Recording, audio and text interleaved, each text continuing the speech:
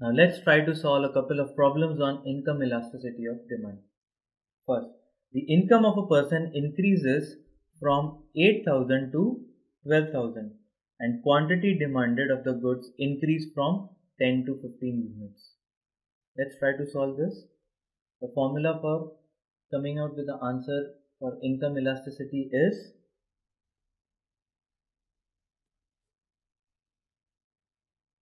change in quantity demanded divided by original quantity into original income divided by change in income. Now let's find what is the change in quantity demanded.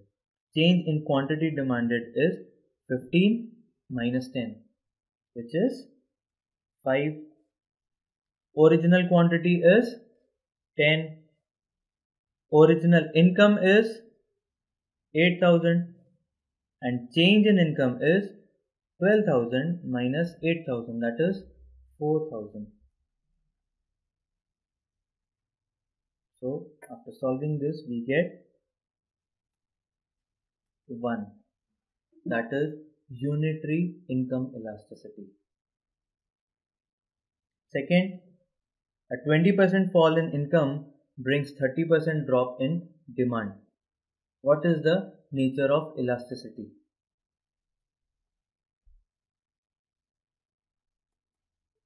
With which formula can we find this?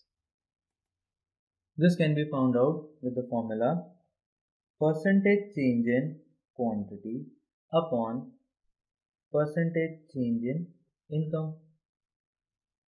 Now what is the percentage change in quantity here? 30. And what is the percentage change in income? 20. The answer is 1.5. So we can say the income elasticity of demand in this case is 1.5.